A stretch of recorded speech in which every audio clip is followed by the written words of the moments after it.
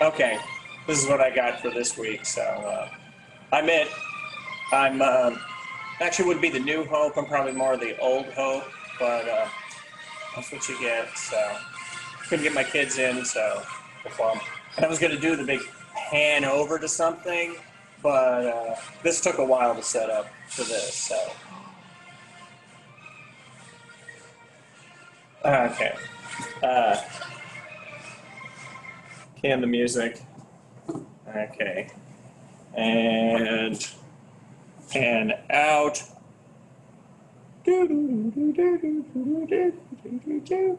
Okay, so yeah, I'm not dressed up, but I am showing my pride for my employer. Okay, so I suppose it's kind of sciencey, at the start. So, today we're talking about the sun. Oh, again, I'm talking about the sun. You guys are probably, oh, anyway.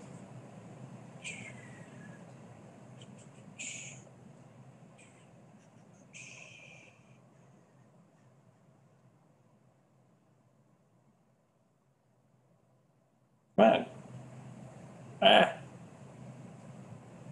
Okay. Okay. So, today, the sun. So we're actually going to start talking about stars. In particular, we're going to start talking about the best star, our sun. And we're going to talk about the principles I'm going to talk about here are actually applicable to all stars. So, let's talk about the sun. So, some basic info or some background information. Okay, our sun is about, by guesstimates, about 4.5 billion years old. It is estimated that its life is going to be about 10 billion years old. And you're probably asking, well, how do we know this? We know this, or the guesstimation comes from the fact that we've observed other stars that are similar to our sun. And we know what type of star our sun is, and in looking at the cajillion of stars up in the sky, we've seen the stars like our sun at various stages of life, so we've got an estimate of about how long the star should live. And by where it is now and its size and its condition, we have an idea of about how old it is. So it is about 4.5 billion years old, which is about half of its 10 billion life. So, towards the end of its life, as I said, it's going to swell up. Actually, the sun has been slowly getting bigger over the course of its life. Well, it grows like a lot of things grow, but we'll get to that in a minute. It is classified as a G2 star, is other known as a yellow dwarf.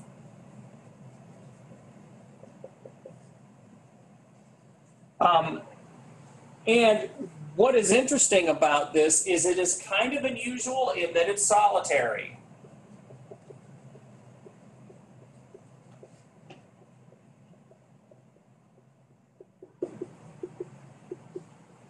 About a little more than half or so of the stars in the universe seem to be paired with other stars, so that when they actually are born, they are born close enough to other stars that the gravitation of the two stars actually link them together. And so, link to Star Wars. So if you remember in the New Hope, the first Star Wars movie made, where Luke goes out trying to find, I think it's R2-D2 left, I think that's the scene. And he goes out and they show the twin suns of Tatooine setting. That actually is not uncommon, or would be common, that you'd have two suns, two or more suns. There are several stars, clusters in which there are several stars all linked together gravitationally.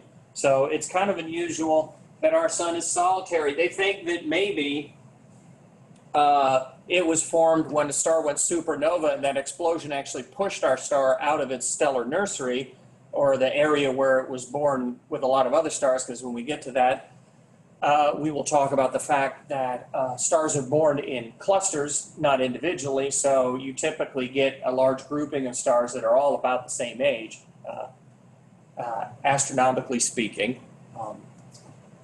But the fact that we're alone, we might have been jettisoned out because of some disturbance. So, okay.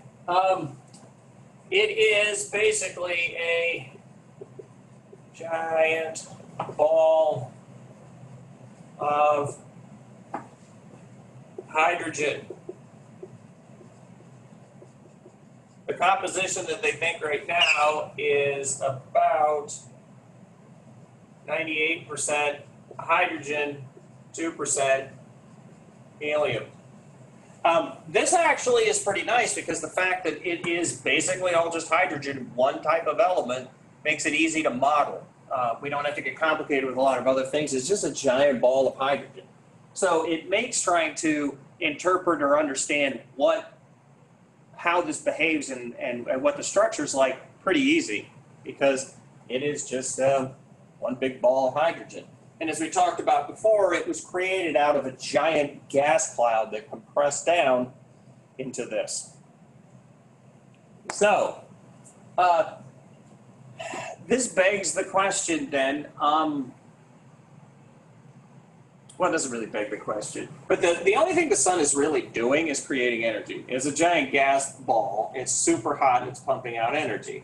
So, really the only question then is, how's it doing that? How is it putting out all the energy that it's got? And so that really is kind of the only, or the big and only question about the sun, the energy. Where does it come from? Okay. So, oh, and I love this. One of the textbooks, and I love how in science textbooks, they try to attempt to give you a reference that you could understand. And I love this because in this book it said, in 1 second, I get that, the sun produces the energy of 4 trillion hydrogen bombs. That doesn't help me understand the amount of energy the sun produces, because the only thing there's 2 things I get. I get 1 second and 4 out of that. So I have never lit off a hydrogen bomb, so I don't have any reference as to how much that is. Plus, hydrogen bombs vary in size. So you could have a big bomb, you could have a little bomb. So I have no idea what size bomb that is. And trillion is a number that I swear is made up. I have no reference to that. I think literally probably 1,000 is the only thing I can kind of grasp. Past that, it just becomes abstract. So that whole reference and trying to make me understand how big it doesn't work. They could have just made up numbers for that. So, and I think that is one of the problems with, immense, actually super tiny and super big, is that the human brain doesn't actually comprehend that. We deal with sizes that are very relative to us. So you get bigger or smaller, and it doesn't, I don't think it clicks. You can really kind of understand that. So, how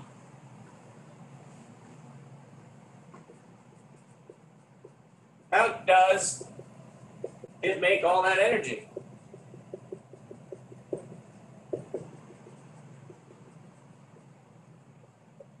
Okay, so the theories. The first was just simple gravitational contraction.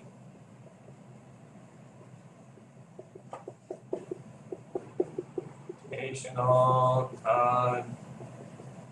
contraction. Okay, that means I got a huge, super big dust cloud. Okay, might have been like 1,000 light years across or more, 100,000 light years. It's huge. And so over time in gravity pulled all of this together. So, the gravity of all these things slowly pulled, and it came down, and all of that scrunched up into a tiny little ball. Well, and I think as we've talked before, I'll say it again, if you spread something, if you take energy and you spread it out, that's going to feel cooler.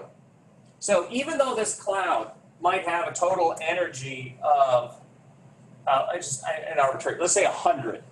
If I have it like this, it's going to feel real cool if you're inside it because the 100 is way spread out. And so having each little particle hit you, you're barely only going to be hit by maybe 1 or 2 way out here because it's so spread out. You're going to feel cold because you're not getting a whole lot of energy. I compress it in a tiny little ball, it's going to be super hot because all that energy now is packed in. If you touch that, you're going to have a gazillion molecules hitting you. It feels hotter. So the first theory was the idea that it was just simply squishing the whole thing down and it's just slowly releasing heat.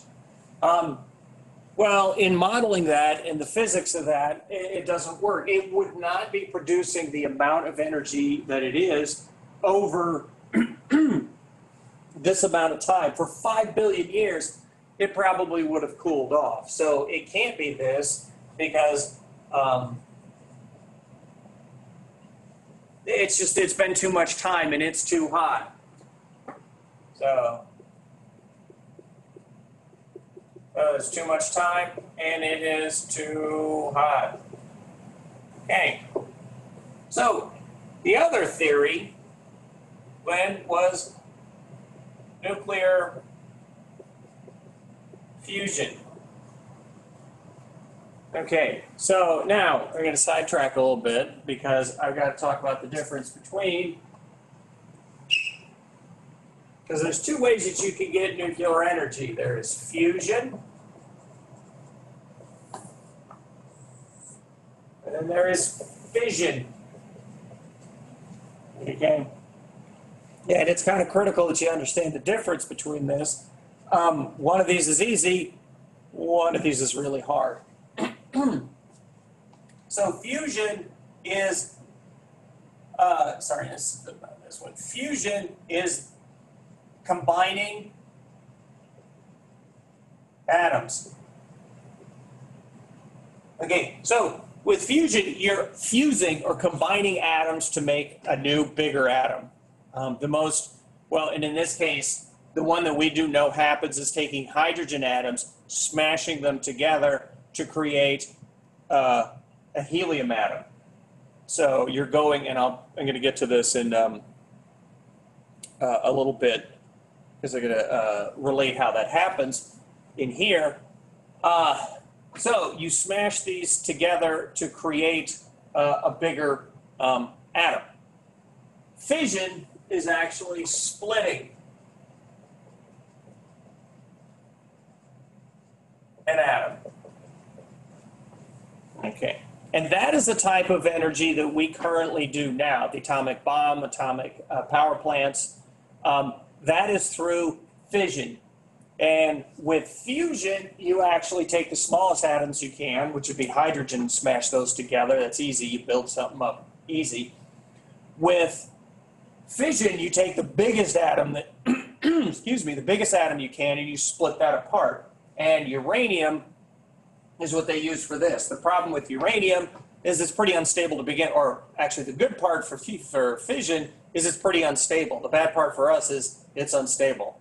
It actually comes apart on its own for reasons that are, I don't quite follow. The bonds in the nucleus to hold the neutrons and protons are kind of weak, and it comes apart. You put a lot of it together, and they bombard each other, you get a chain reaction, and they'll come apart. You can actually, if you got pure uranium and you got enough of it and put it together, it would explode. You could just make an atomic bomb by simply packing enough of it together. It'll runaway chain react. So that's the difference here. So you're splitting an atom versus fusing them together. This one is easy to do at normal conditions. Okay, if you get the material You can actually do it fairly, I mean, you don't, it's room temperature, room pressure. You just get the material, actually, if you get enriched uranium, so you get the uranium that's unstable, not the stuff that's already split apart, you put enough of it together, it's going to start, one will split and it'll send a piece into another, kind of a domino effect. It'll cause it to split, which will send a couple pieces. And the big trick there, and which is what happens in nuclear power plants, is you've got to regulate that. And what they do is they make a big grid of uranium with carbon control rods. And the carbon actually will absorb the little pieces that come off, the little subatomic particles that come off the uranium. And the more you lower the carbon in, the more it absorbs those reaction pieces and stops it from domino affecting. You pull those rods up, it allows them to fly and react. So the control rods lifting and lowering basically allow the control how quickly you get that reaction. So fusion, on the other hand, requires super high temperatures and pressures.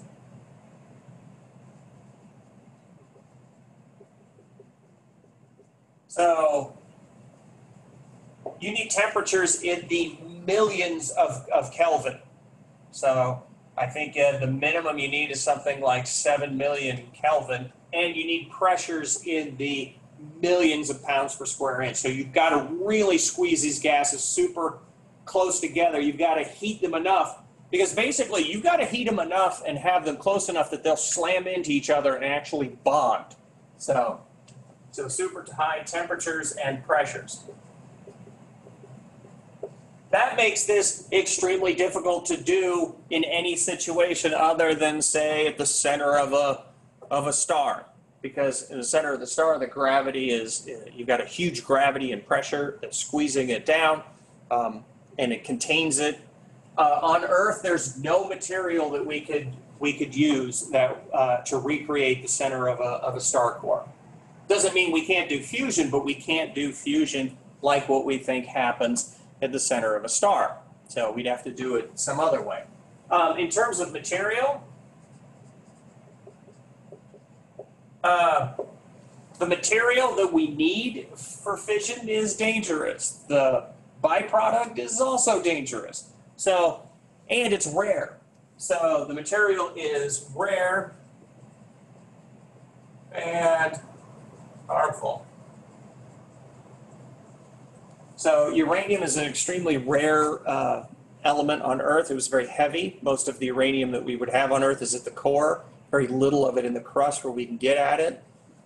It's extremely harmful. It's radioactive. You really can't be around a whole lot of it. You can't put a whole lot of it together. When uranium splits apart, I don't know exactly what it becomes, but what, plutonium maybe? I don't know. I gotta look it back up. But whatever the waste is radioactive and harmful. And I'm sure you've heard in the news the whole idea of what do we do with the waste. The material for this is cheap and common. Which is great, because what's the material that you're using? Hydrogen. That is the most common element in the whole universe. It is not harmful at all. The byproduct is helium, and who doesn't love helium for balloons and talking funny? So this is one of the benefits, is if we can come up with a way of creating fusion. The fuel is extremely cheap and easy to get, and the byproduct isn't harmful at all. So that's the difference. Fusion is combining, fission is splitting it up. Okay, so, so how do we, there was something in the news, I think it's Princeton thinks that they might have a fusion reactor that's actually going to generate more energy than it takes to produce. Anyway, there are a couple of fission reactors that they're working on right now. So there's a couple different types. So how do we recreate this? Well, my favorite is one, and it's probably the one you see most. It's called a tokamak reactor. And basically it's like a giant donut. So if I cut this in half, so it's a big donut ring. So you're whizzing stuff around. And the way that they make this reactor work is they line the sides with magnets. And these magnets basically create a magnetic field and keep the hydrogen spinning around in the middle. So it's not touching any sides. And so you isolate in the middle, it's a vacuum, you can whiz it around. And these magnets also whip the hydrogen around and they get it up to relativistic speeds. So getting up to speeds that are approaching, fractions of the speed of light. So that fast. And then basically what they do is they whip one around really fast, and then they put a bunch of hydrogen or a couple of hydrogens in the way and have them smash together. And when it smashes, boom, releases a bunch of energy. The problem with this is it takes more energy to create the explosion than you get out of it. So if it takes like 10 units of energy to get the explosion, they're only getting like 8 back. That's not effective when it takes more energy in your power plant than you get out of your power plant. So supposedly they're better than this. The other way I've heard they do is take a little box, fill it with hydrogen, and they've got this like huge, almost like a basketball arena full of lasers, a bunch of different lasers, all shooting at this little box at the same time, and the lasers heat and compress the hydrogen at once, boom, it explodes. Again, problem with that is it is way more energy than what you're getting out. So, back to the sun. Fusion is what we're talking about. So combining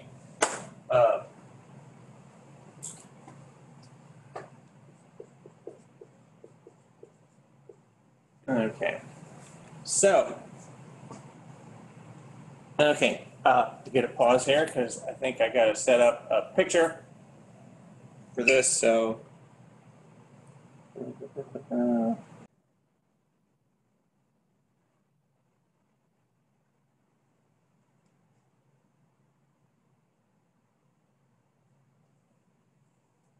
okay, I'm back. Just a minute. Here I come. Okay, so they believe in the case of the sun, it is fusing hydrogen into helium. Okay, and the way that they believe they do that is by the proton chain. Okay, that is the so that is what I was trying to set up. So come with me. Let's take a look. See some pictures. Pictures, you're up there. Sorry. I need a pointy stick. Where are the yardsticks? Took the yardsticks. Rat farts. Okay. So, I got nothing to point with. It's frustrating. Okay, point. So this is the proton-proton chain. This is what they think actually happens. And so you have one hydrogen, and actually at this point the hydrogen is plasma, so it doesn't even have an electron with it. Actually, none of these things have electrons. Oh, I got my stick right here. So you've got two basically protons, and that's what this little one here is indicating, that it is just a proton. Two protons slam into each other, and I guess it takes that much time, but I'm not worried about the time. And when they slam together, it turns into still hydrogen.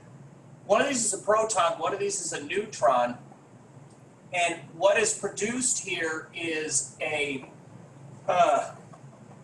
electron with a positive charge, not a negative charge. So you've got a positron, I believe is what it's called, is created, and an object called a neutrino. We'll get back to the neutrino in a minute. But these two things are created when this turns from a proton into a neutron. And so I've got a heavy hydrogen. So a hydrogen is normally just an electron and a proton. In this case now, it is a proton with a neutron, which is a neutral element. Now, another hydrogen at this point slams into it. And when that is hit, you now have a small helium. It's not quite a full helium because a full helium is 2 protons and 2 neutrons. This is 2 protons, but it's only got 1 neutron, and the gamma radiation is produced.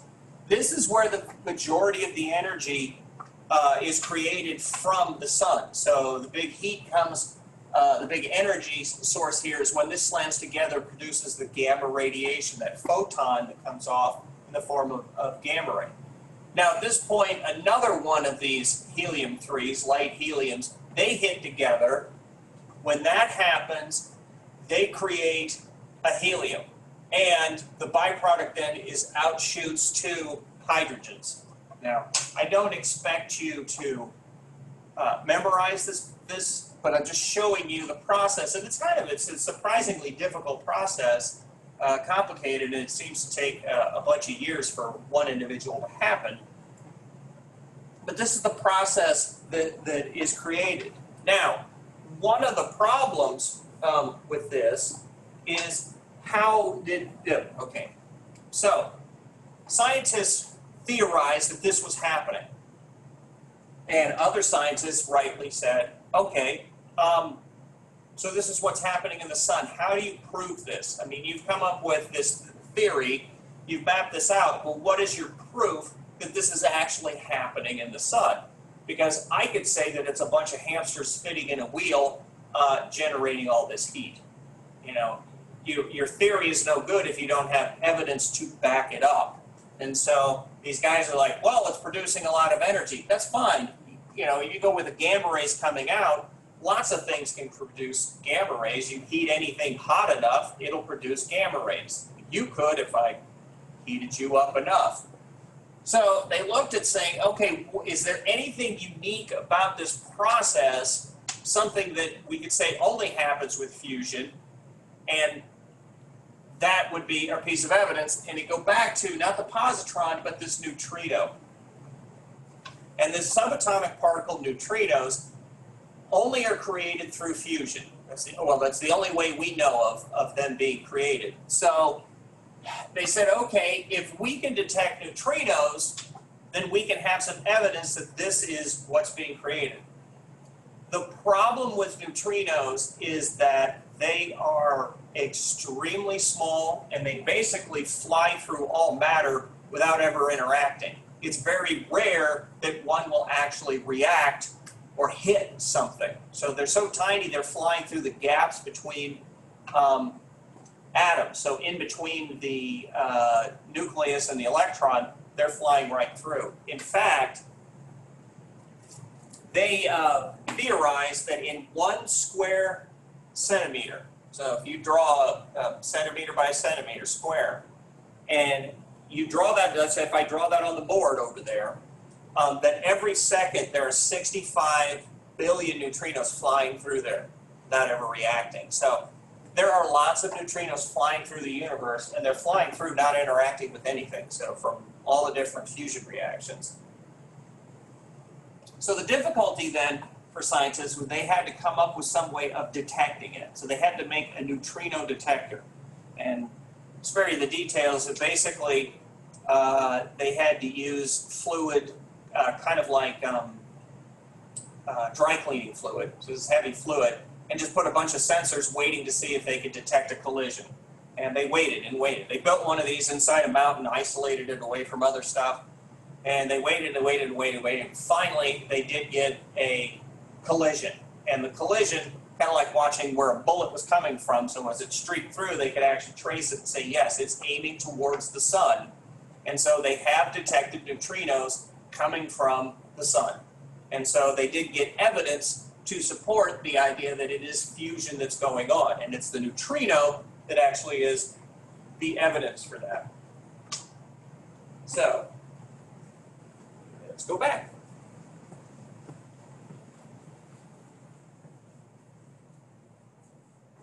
So,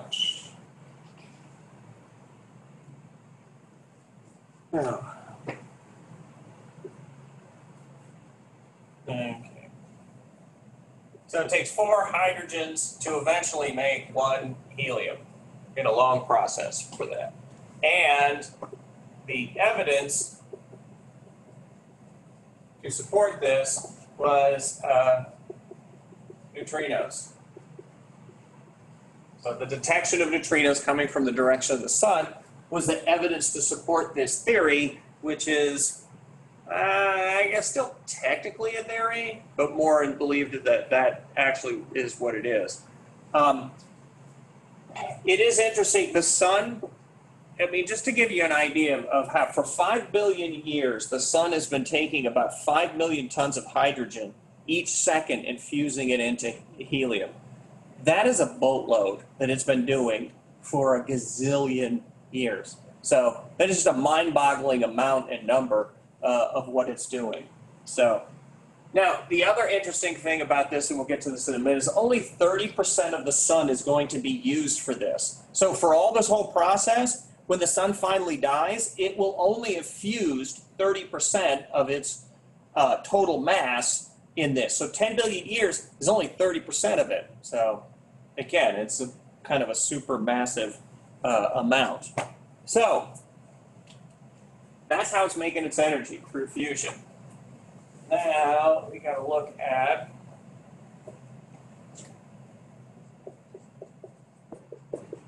the interior.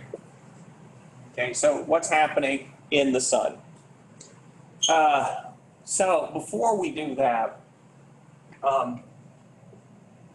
since this is just a giant ball of gas, we need to understand a little bit about how gases behave.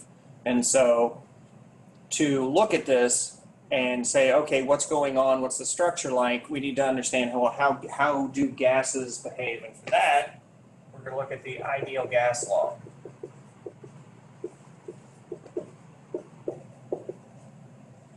Okay, so the ideal gas law is actually PV equals nRT, where V equals pressure, V equals volume, N equals, let me double check that. This is the amount of your gas that you have. R is your gas constant depending on the type of gas that you have. So this, different gases kind of behave in different ways. So whether you know what your gas is, that's your gas constant, so how it behaves. And then T is temperature. Okay, we're not interested in the amount of gas, we're not interested in the type of gas, because we're only looking at relationships here. So if I get rid of that, I have then PV equals T, pressure times volume equals temperature. I don't like that equation the way it is, so I'm going to change this up because I want a ratio and a relationship between these three. It's a little bit easier to understand. So what I'm going to do is I'm going to divide that by T. What I do on one side of an equation I have to do on the other, so I'm going to divide that by T. This cancels out to 1, so what I can get is PV over T, pressure times volume over temperature, equals 1, or basically a constant. And what I mean by that is that now this ratio here has to always be the same. What do I mean? Okay, so we got P, V over T equals 1. Okay, let's substitute numbers in for that. So let's say P is 10, V is 10, T would have to be, I don't know if you can do the math, would have to be 100.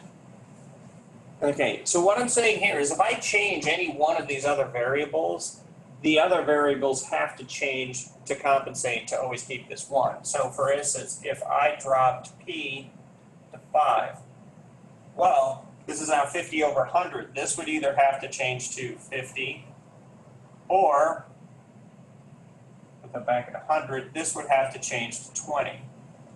Okay, so I got a relationship here about how pressure, volume, and temperature all react if one changes, one or more change.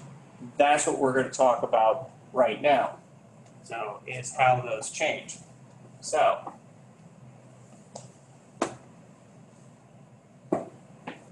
what is the relationship of those? So let's go over here. P times B divided by T equals 1. Assign numbers to these. So I think that makes it easier to understand that. Okay, now, one of the problems I have with this equation is I've got 3 variables. Okay, so if I change this, this one could change, or that one could change, or a combination of the two could change. And the bigger problem here is if, yeah, I do this and this changes to 20, I gotta pick it. Well, I could change this maybe to 7 and this to, something else. So to make it balance. 7 times 20 is 100. This could be 140. That would be 7. So that equals. So, but that's too complicated. So what I'm going to try to do to illustrate this is we're going to just change one variable at a time. So let's start off and let's say we're not going to change pressure. I'm going to keep this constant. Okay, so what is the relationship between volume and temperature to each other? Okay, so how do I have a constant pressure situation? I got a balloon.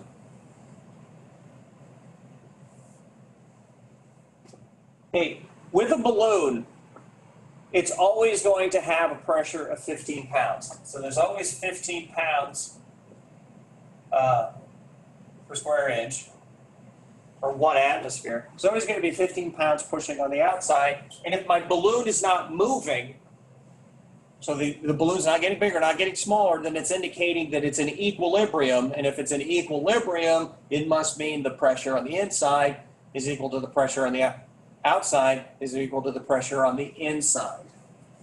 And so it's got to be 15 pounds here. I blow a balloon up. Whoop. As it gets bigger, the pressures aren't equal. But as soon as it stops moving, it is equaled. So for this case, we can say the pressure is going to be equal. Not instantaneously, but when we finish. So thinking about that, pressures are the same. Now, I take and I heat this balloon up. So I increase the temperature here. So this temperature goes up. Let's say I double it. Well, what we're picturing in here, I've got a bunch of molecules. Right now they're pushing at 15 pounds and this is pushing at 15 pounds. I heat them up and add energy. What's going to happen?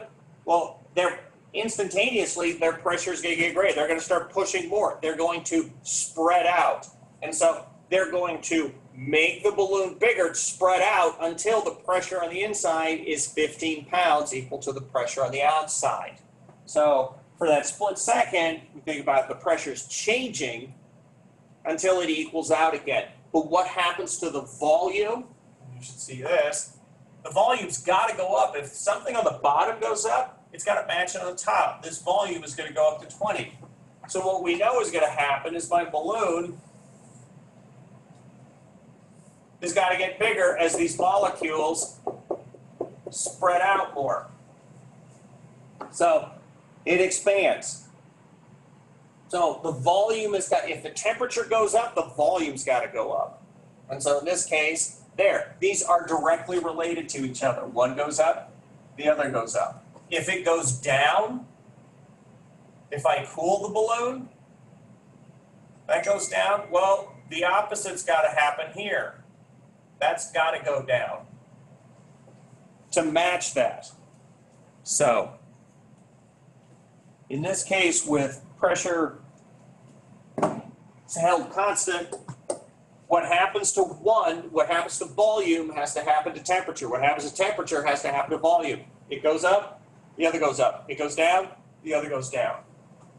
So just like my balloon, I cool my balloon off, the molecules push less, they're not pushing as more, the pressure on the outside is going to shrink them.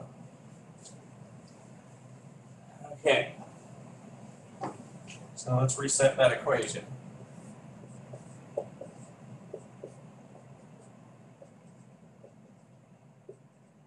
Okay, now we're going to hold volume constant. This one's easy. Well, I just got a bottle. Okay, plug up the bottle. Got a bunch of molecules in here. I heat that up. You guys should know what's going to happen here. The pressure inside the bottle is going to get greater. So the volume isn't changing, it's a bottle. I'm holding that constant, but now the molecules are bouncing around even more. They can't expand, so the pressure increases. So temperature goes up to 200. The pressure goes up. What happens on the bottom of the equation has to equal what happens on the top. Top, bottom have to equal in this equation. So the pressure is going to increase. So I keep heating it up, pressure gets better. I cool this off. Kind of like when you take a soda bottle, you put it in the fridge, comes out crinkly. Well, that's because now it's done the opposite. So if the temperature decreases, just like with volume, then the pressure would have to decrease too. It's got to go down. So, okay, pretty good. Okay, now set the equations. We got one more to do.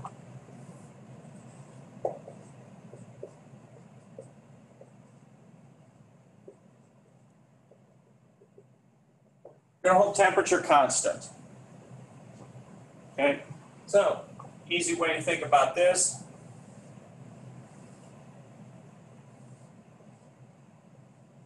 Bike pump.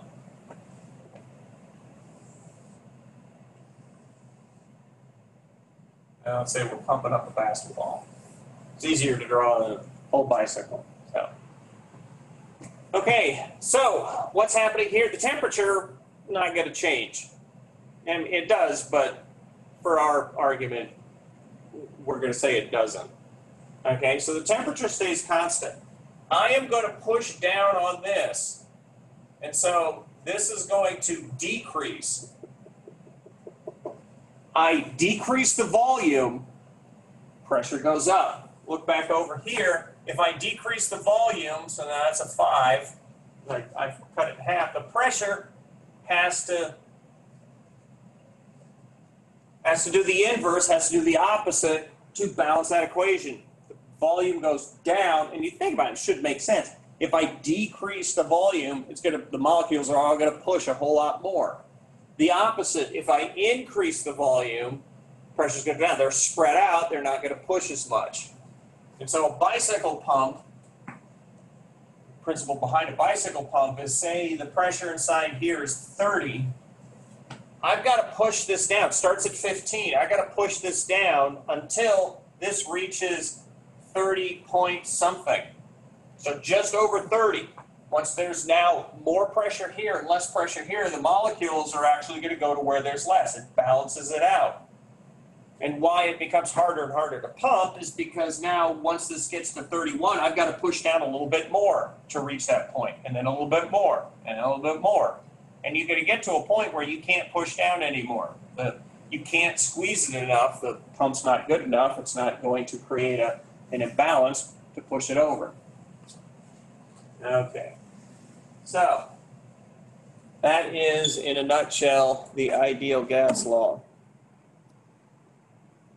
Okay, so I'm going to get to the ideal gas law in just a minute. I've got to put it all together. But the other thing I've got to talk about is something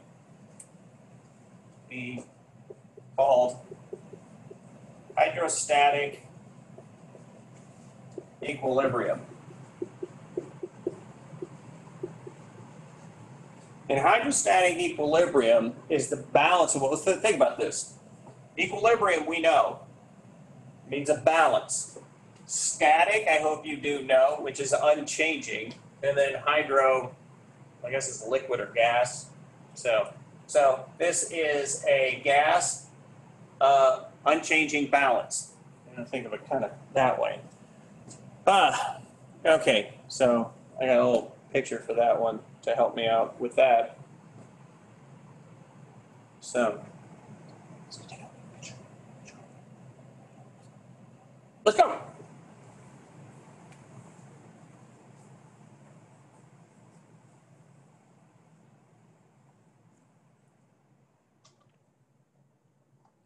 Okay, so this isn't a complicated picture, but better than me drawing.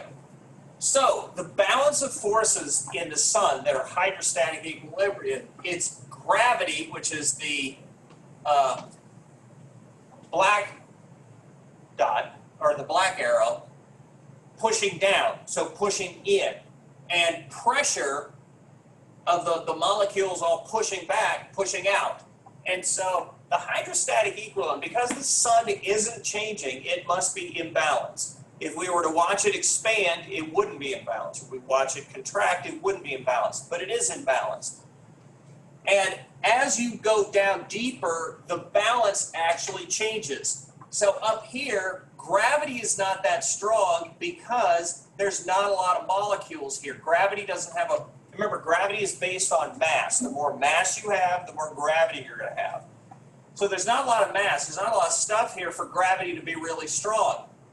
There's also, because gravity's not squeezing it really tight, the pressure isn't really strong. So as gravity squeezes, it squeezes stuff tighter and tighter until it pushes back. And so the gravity here has pushed it down to this point that the pressure of the molecules balances it. Now here, the gravity is going to be stronger. There's more stuff above it, so the gravity pushes down more. The pressure, because this isn't moving, the pressure is equal. It's crushed it down even smaller. Here, more gravity, smaller compression, the pressure is greater. You get towards the core of gravity, all of this stuff pushing down, it's compressed this even smaller, it pushes back even more.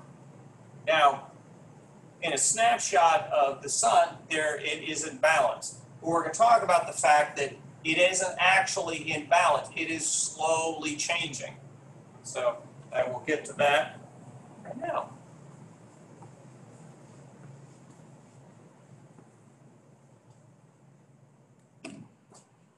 Okay. So this is the balance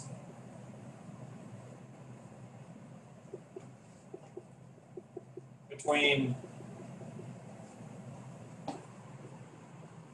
gravity pushing inward and pressure pushing outward.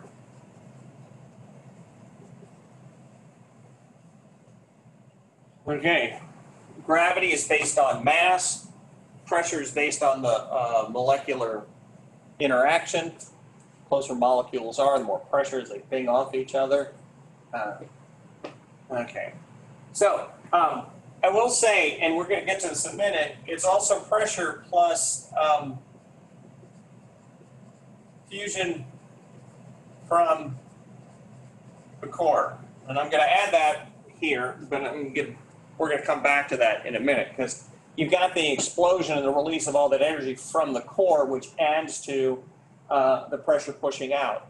Outside of the core, you don't have this fusion, but the fusion from the core is real close to where it is. Farther out, you don't have that. It's just the pressure. Okay.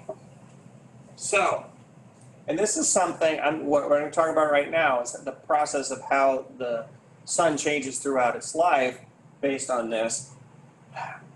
I'm going to go over this over and over several times as we talk about stars, because this is an important process to remember about the life of stars. So let's combine the whole thing here.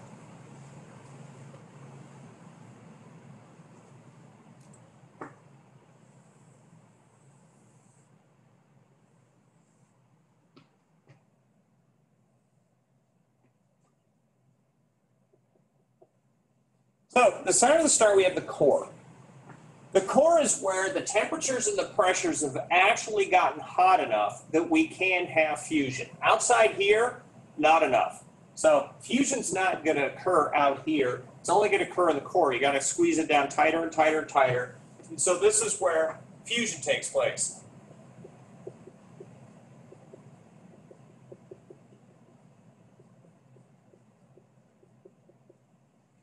In a snapshot of the sun, the core, like every other part of the sun, is at hydrostatic equilibrium. The gravity pushing down is equal to the pressure pushing out. And in this case, this is pressure plus the fusion of what's going on. So it's the combination of those two in the core. So it's at a balance point. So you take a snapshot. As I said, it is slowly changing. But you take a snapshot, I've got pressure and fusion pushing out, holding back against gravity collapsing. The problem that I've got is in the core, when I'm fusing, so what's happening in the core? So take a look at the core. I've got all of these hydrogens. So these are hydrogens. But it takes 4 hydrogens will combine into 1 helium. Now you say, okay, you took 4, you haven't changed anything. This is a big one. The problem is, and this is size-wise, this is what a helium looks like, or a hydrogen looks like. It is, in the nucleus is 1 proton, and out in the electron shell is 1 electron. Now, a helium has 2 electrons and 4, 2 protons and 2 neutrons. It's got 4 subatomic particles in the center. It's the same size. So its electron shell is the same size. So what's happening in the core is when 4 hydrogens combine into 1 helium, I've in essence lost 3 particles pushing out. So the mass is the same. It's the same amount of stuff. I just made a denser particle. But that's 1 particle that can push back instead of 3. And so what I'm doing in the case of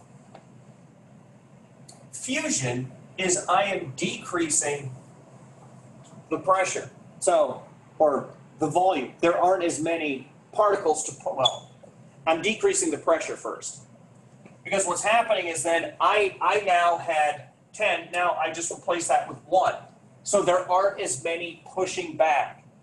So if there aren't as many pushing back, gravity is going to be stronger force, and it's going to decrease the, it's going to decrease the volume. Now, in this case, what's going to happen if I go back to pressure, volume, temperature? So I decrease the volume. It's actually going to increase the pressure. And I know this is a little complicated because now I've got 3 variables. Oh, I don't know if you can see that. So let's do that over here. So now, P, V, T. Now this is a little complicated, but because I don't have as many particles, the pressure is less. Gravity then squeezes it down. So the first thing I do is I disrupted the hydrostatic equilibrium. The pressure's not the same. Gravity is going to be bigger than the pressure. So gravity is going to squeeze the core down. The volume is going to go down of the core, which is going to cause the pressure to go up. And so now the pressure is going to go up. So it squeezes it down until the pressure is balanced again. So it's at hydrostatic equilibrium again. But the pressure is going to be tied to, in this case, the temperature. And as that pressure goes up, the temperature is going to come up with it. So related to those two, and I know this is the problem where you've got 3 variables and you've got a couple of things going on, but the volume changes the pressure then is kind of related to the temperature, and the temperature comes up. And so this gets hotter. As this gets hotter, it increases the fusion rate. And so now the fusion rate is going to burn more to compensate for the loss of pressure to hold back gravity. Okay. This is happening at all stars. And so I'm going to go over this now with that. So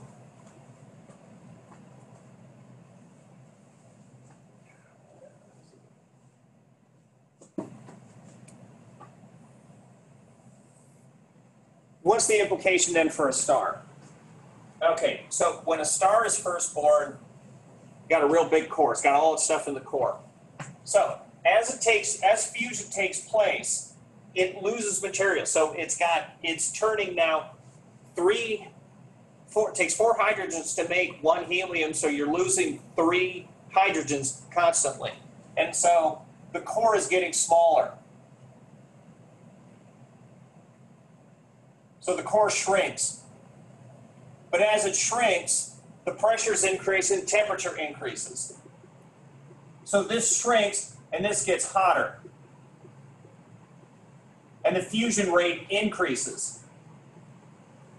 So if you think about this, I've got a core, and there's gravity pushing down on it, because this mass out here doesn't change. That gravity is pretty constant. That mass pushing down on the core is the same. And so this thing is getting smaller, and it's burning hotter and hotter and hotter and hotter and hotter to push back against that gravity. It's got to keep that gravity at bay. And because I don't have as many molecules now, the fusion rate is actually going to compensate. So it's got to burn hotter and faster to push out more energy to keep that gravity. So it's going to get smaller and smaller and smaller as it gets hotter and hotter and hotter and hotter, burning faster and faster and faster and faster. So when it first starts off, it's slow. It doesn't need to have a whole lot of fusion. It's got a lot of particles. But then it starts to shrink, and the fusion kicks in faster to compensate, and faster to compensate, burns hotter and hotter and hotter. What that does is there is then more energy or more heat coming out of the core, which actually causes the star to expand.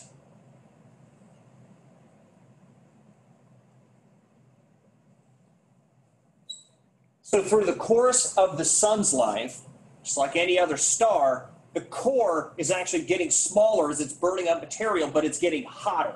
And the hotter, you think of this as like a source inside a balloon, this hotter core is heating up the gases on the outside, which is causing these gases to expand more, which is actually causing the star to get bigger, or the sun to get bigger. Now, our sun is going to get dramatically bigger. So it might start off like this big. It's going to end up being like that big. So it is going to go through a gigantic expansion. Now, what happens then is as this expands, the outer layer of the sun actually gets cooler. And that's because even though the core in here, which is now tiny, is super hot, that energy spread over the whole outside is kind of cooled off. So it's going to go from being yellow, which is hotter, to red, which is cooler. Now, it's a drop in temperature on the outside of maybe a couple thousand degrees, but it's noticeably different. So it's not super big temperature drop, but it is a noticeable drop. So we're going to start off as a yellow dwarf. We're going to end up as a red giant, a lot cooler star, because it's expanded and cooled off. So, in the life of a star, like our sun, it is going to be smaller with a bigger core.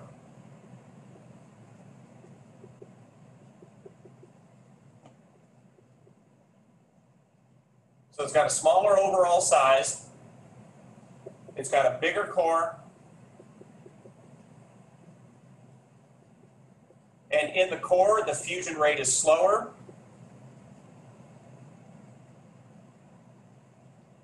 And the temp and pressure are lower. Then through the course of the life, as it loses this material,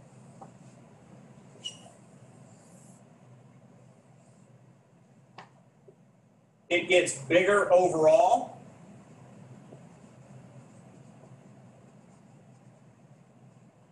Because the core got smaller.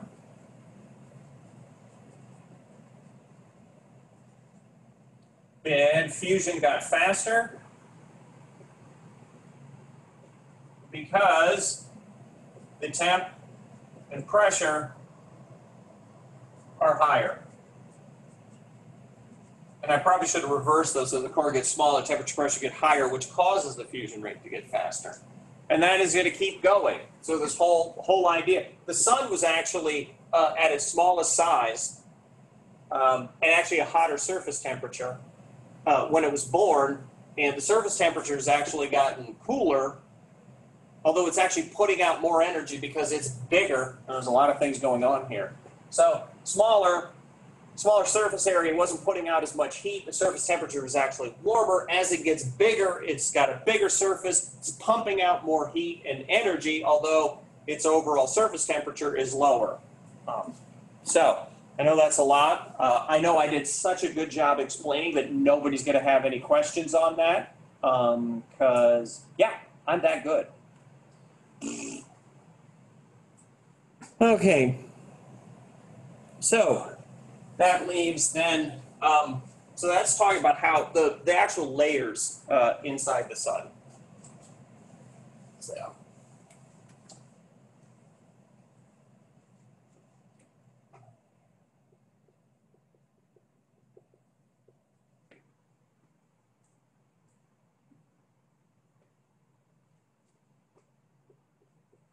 We get the core, the radiative zone,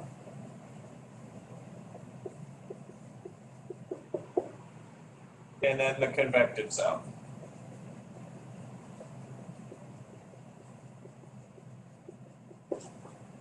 And yep, you're right, I got cool pictures. Actually, I've got pictures that are going to be way easier to look at than for where'd I take my pointing stick.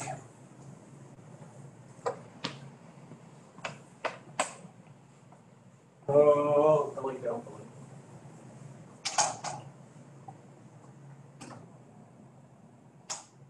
Okay, so you know what? I like that a little bit better. So the core is at the center. The core is 15 million or so degrees. This is dominated by fusion, and this has just got energy blasting out of it. And so this is the only place that fusion can take place. It's the only place where the pressure is great enough and the temperatures are great enough to do that. None of the other material in the sun will actually make it into the core because the energy blasting out of it is so strong it pushes back the hydrogens. That hydrogen can't fall into the core. If it weren't for the rest of this gas around there, the core would actually blow itself apart. It is the gravitational pressure holding it together which keeps the core from actually blowing itself apart. And we'll talk about that later where there's cases where, that does happen. It can't. So then you have the radiative zone. The radiative zone, still in the millions of degrees, is dominated by the radiation coming out of the core. And this doesn't mix. This is all just kind of like salmon swimming upstream. It's trying to come in here. Radiation is blowing it back, so there's really no mixing. Now, when you get farther out, the pressures, temperatures drop, you get the convective zone, and you actually get material, as this gets heated, rise up, and then when it gives off heat and cools back down, you get a little convection cycles. Now, in fact, you get a lot of convection cycles, which will lead to the light spots and the dark spots. So places where you have brighter spots on here are where you have hot gases rising. Where you have the dark spots is where you have cold gases sinking. It gives the sun a surface, a granular picture. Kind of looks like it's staticky, but it is just constantly these gases circling up and sinking back down and circling up, sinking back down. These hot spots right here are part of the magnetic field. We'll get to that in just a minute. From magnetic flares, they're gases that are even more heated, and you can see there's a flare up here. This is because the magnetic field is interrupting the flow of gases going up and down, it's actually bottling up the gases, making that really, really hot. It's holding them down. We'll get to that in a minute. But here, if I go back to this, I've got my core in the, oh, this doesn't really happen. I have this one. Okay. Now, I'll go back to this. The surface of the sun really isn't a surface to speak of. It is the part of the sun that's actually giving off visible light. So it appears to us to be a surface because, you know, like this TV or whatnot, it appears to it's something that light is coming off of or coming from. So it appears to be, you know, a surface. But that is just the top of the convective layer, or the photosphere, the part giving off light. There are a couple other layers after that that you know, scientists look at. There's the chromosphere, which is kind of like the atmosphere of it. Then there is the corona, which is kind of the loose, thin gases that surround the sun. Gravity's still trying to pull them in, but they vary quite a bit. So, you know, in the drawing here, your corona can be widely varying as it kind of, and it's mostly affected by the magnetic field. So.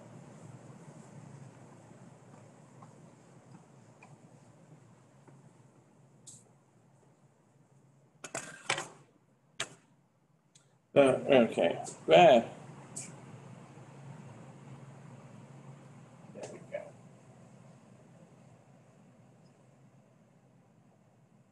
I keep taking my marker with me. Okay, core. This represents about 30% or so of the sun, and this is the only place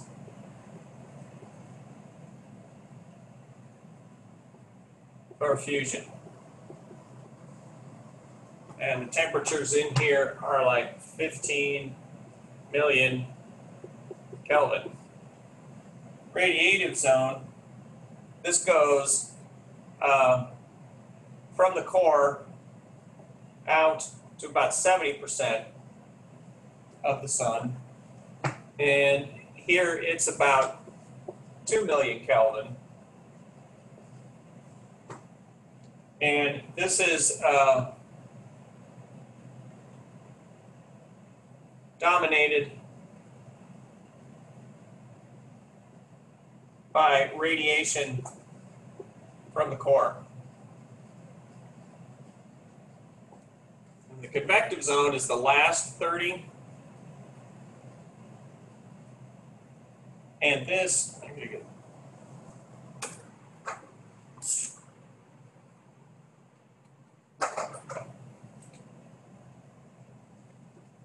where the heck did I take that pen?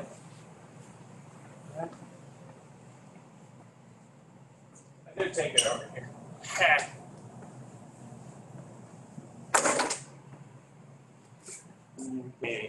And this is where you have convection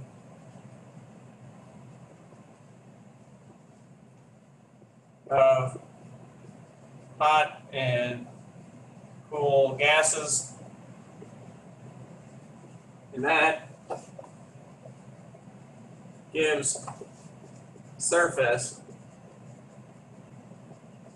granular appearance.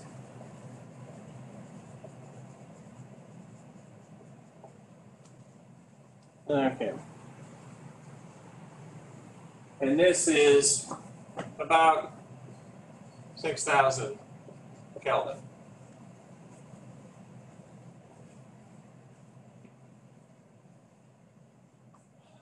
Okay, so the surface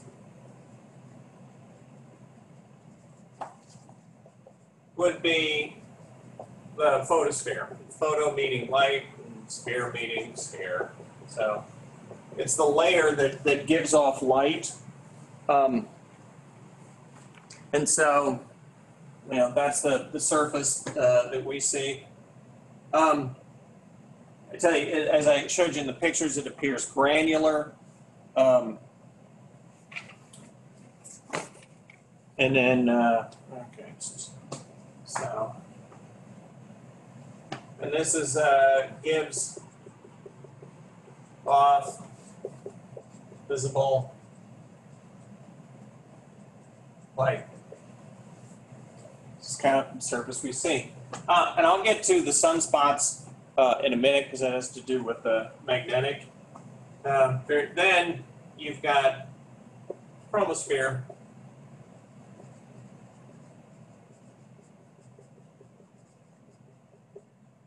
And the chromosphere, if you want to think of it as kind of like the atmosphere, it extends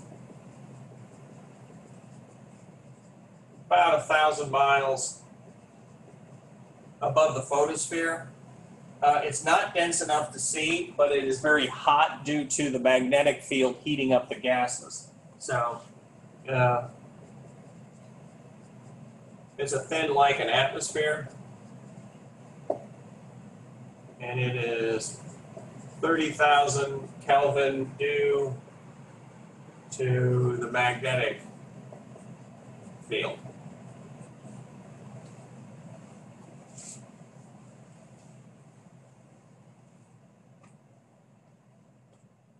And then you have the corona, lastly, and this is irregular, thin.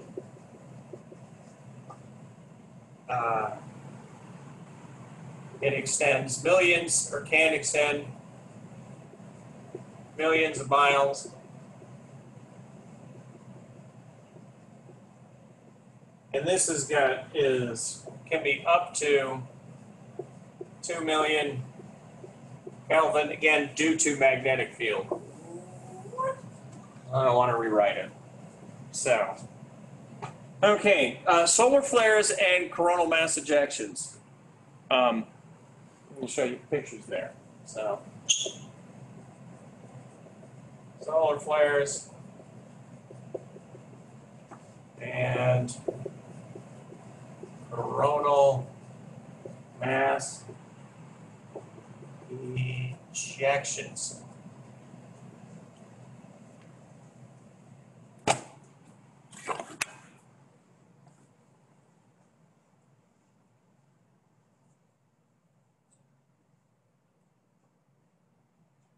Okay, what happens is the sun's got a huge magnetic field, extremely powerful magnetic field.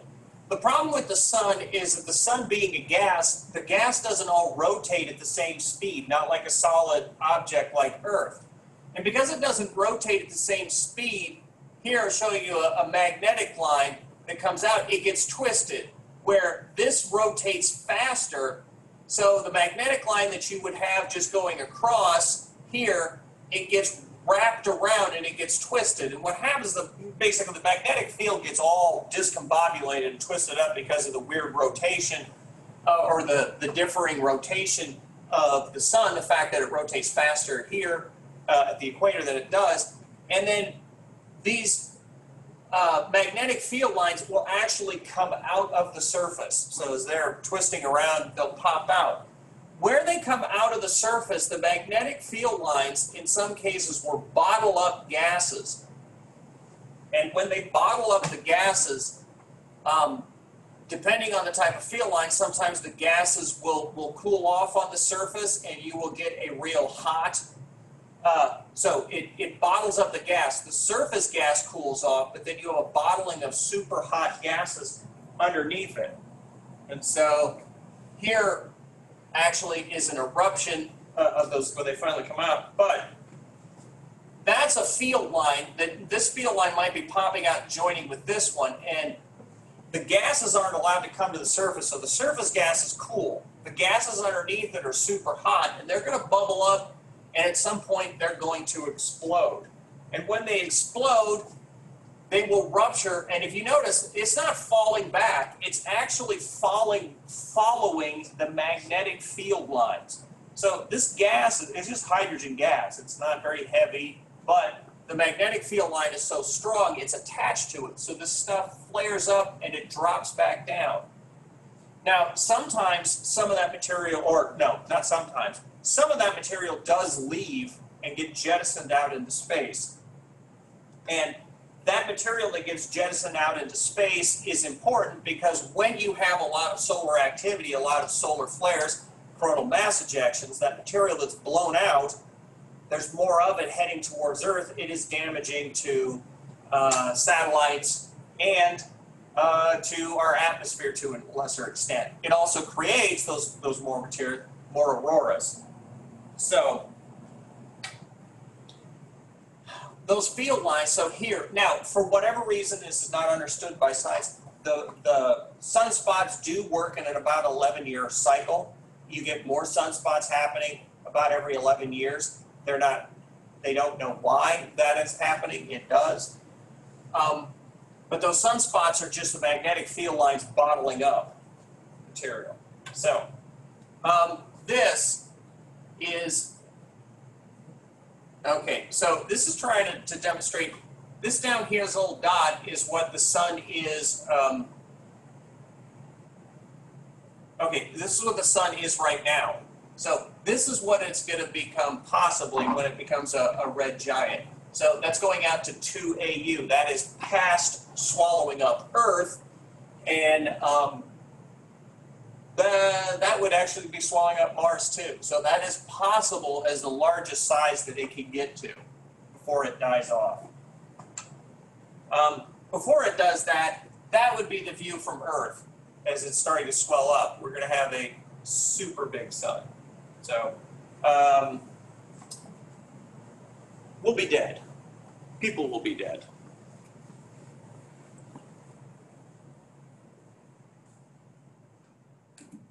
Okay. The last little thing is the solar wind, which I've talked about before. The sun is ejecting particles off, and there's a bubble around it, which is a heliopause. So that wraps up the sun. Yeah, that's the sun. I gotta go turn this off.